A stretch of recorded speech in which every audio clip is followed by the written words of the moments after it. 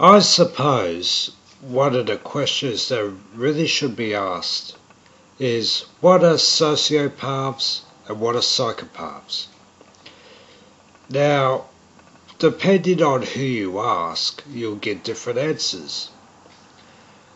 We'll start off with sociopaths. Sociopaths are people who were born without souls. They have no soul. They are just animated slabs of meat, and that's it. We can see this with sociopaths that they do not seem to have any original personality.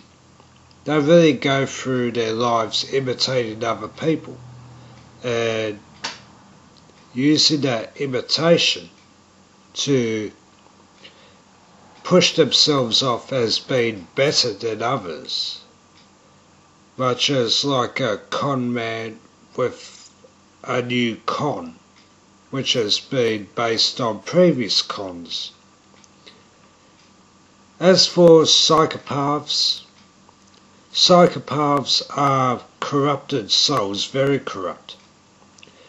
I'll say it.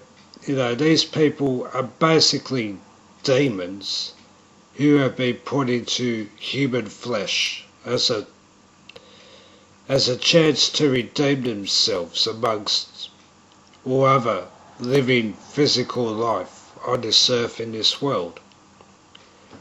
But no matter what, they are just bad by nature. You can give a psychopath as much money as he wants. You can give him a lifestyle which caters to his every whim. But at the end of the day, if he feels like raping and killing children, well, that's what he feels like, and no amount of money is ever going to change that. Sociopaths, they do the same thing, except they do it because of their physical needs or physical wants at any given time. A sociopath can have a rich wife who is good looking, keeps him in his whatever lifestyle he wishes to live.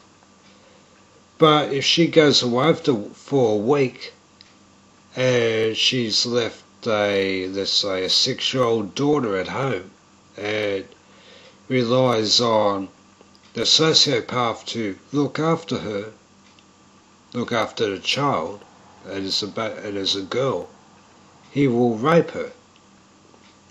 Because, it's a lifestyle he's become accustomed to. Oh, my wife isn't here to, open up her legs, so I will go for the next best thing. It's inconvenient for me to risk that which I have at a nightclub or somewhere like that, or the next door neighbour's wife. Why should I bother when I've got a 6-year-old girl here with me now and we're alone? Time is money, so to speak. So he will just rape her and think nothing of it. It was a type of rationality, if you could say that, purely based on physical wants. Whereas the psychopath will do these things even though he has no need to do it, simply because he's just bad. He's just a bad person, a bad soul, a corrupted soul. And he will do it just for the hell of it, so to speak. Now, as I said, these two groups, sociopaths and psychopaths, make up 5% of any given population at any given time. Are they classified as being mentally ill? No, they're not. It's just something that happens. At worst, they will be classified as having antisocial disorder. which is just a vague description, which can lump them in with other people. I mean, antisocial, a kid spray painting on the side of a train. Now that's antisocial. A drunk walking down the street and taking a whiz on someone's car. That's antisocial. And yet people who hate God, have sex with children, are classified under this. They're just antisocial. And you have to ask, how has this come about? It's to be a psychopath or a sociopath is not that big a deal these days. Certainly not in society as they perceive it. We have to look at the facts that these bastards have somehow got themselves into positions of power, which is what they are drawn into. Because from positions of power, they can inflict their misery onto you. And they seem to be succeeding. People seem to think, oh, it's just a purely human psychological thing. No, I will say this is satanic. Because a sociopath cannot have any original thought. They can only imitate other people, they can only take ideas of other people who do have original thought. Demons have original thought. And all sociopaths do is take it and claim it as their own. And we see this today, what politicians do, what with celebrities do. They get on TV, they say something stupid, no sense, no logic to it, and people for some reason just dedicate themselves to this belief, which is just a personal musing of a particular sociopath or psychopath. Though most psychopaths do end up in jail because their desire to commit evil is stronger than any rationality, because these are demons in human flesh, which is just what they are.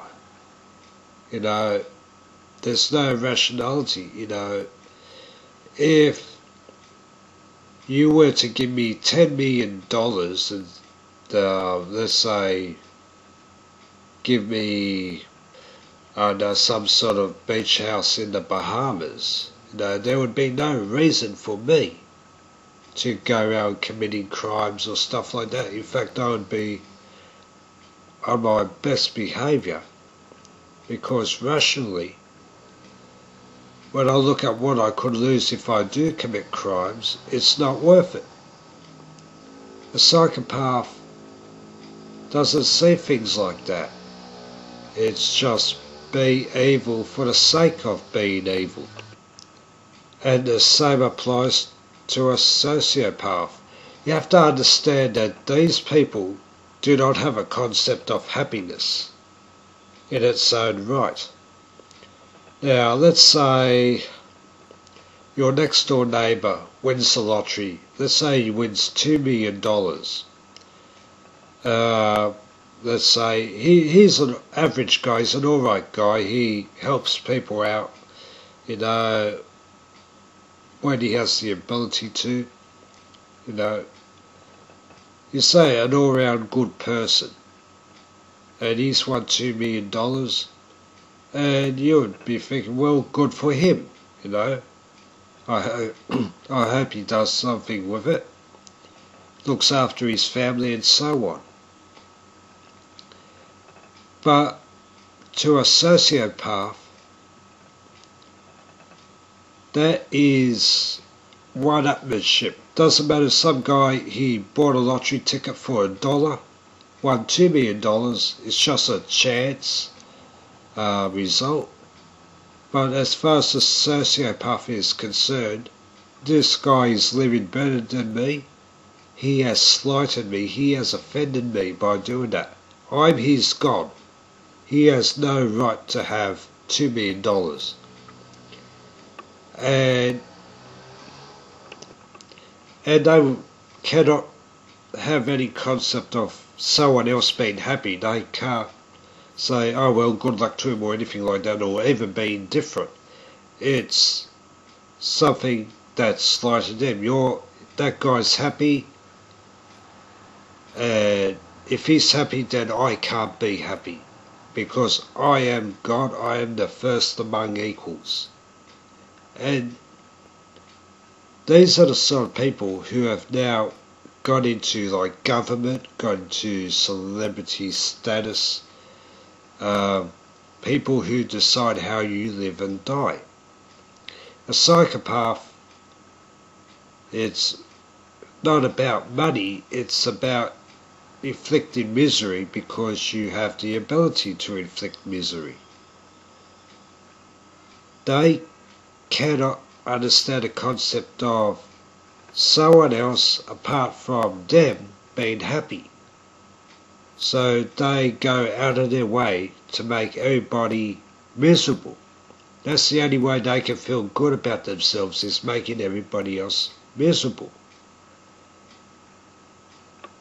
And, just to say, oh, if you take a couple of pills and everything will be okay, no, it doesn't work like that.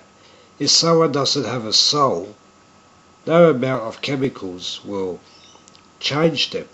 Sure, you have sociopaths who are using drugs because that is the only way they can somehow conceive of a personality. Because they say, well, I chose to put a pill in my mouth, therefore anything that comes from that is what I choose, because that is what I want. And this is my being. And there's just no... someone without a soul does not have a personality. They can only imitate others. So you've got people imitating what they see on TV. They go around imitating people who are perceived to be successful. A psychopath does have a personality, but in relation to us it's very corrupted because it is a demon personality. They don't have a hope. I think they know that on Judgment Day they go straight into, the fire. And so they're just determined to do as much wickedness as they can. So we can't say it is a purely humanistic problem. There is, if you want to call it metaphysical, esoteric, spiritual problem behind all this, yes. And this is why these people seek to draw others in. For the 5% on this earth who are just naturally bad, I guarantee you there's 10% who will cater to their every whim. So until next time.